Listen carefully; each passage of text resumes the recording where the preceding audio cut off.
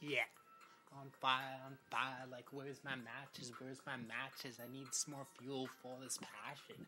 Yeah, to your discretion, some don't understand me, others be like, I had to look that up or get a dictionary and read it, see, and even if you don't, I'll still see it, I'll still be it, I'll still be free with it, like, I just give in to this music every day, because it's my heyday, Canadian way, and I'm from BC, that's British Columbia, aka best chronic indeed, aka roll up some weed, but don't roll up that skunk funk ass weed, I say, cause hey, I ain't cool with that,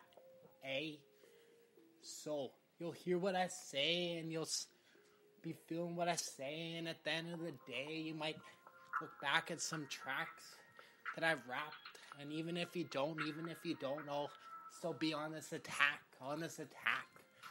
because I'm a survivor of the struggle, yeah.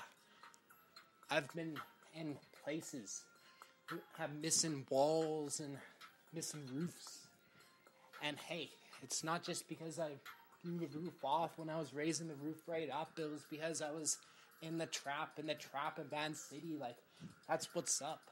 So shout out to the 604 New West and East Van. I'll be back there eventually.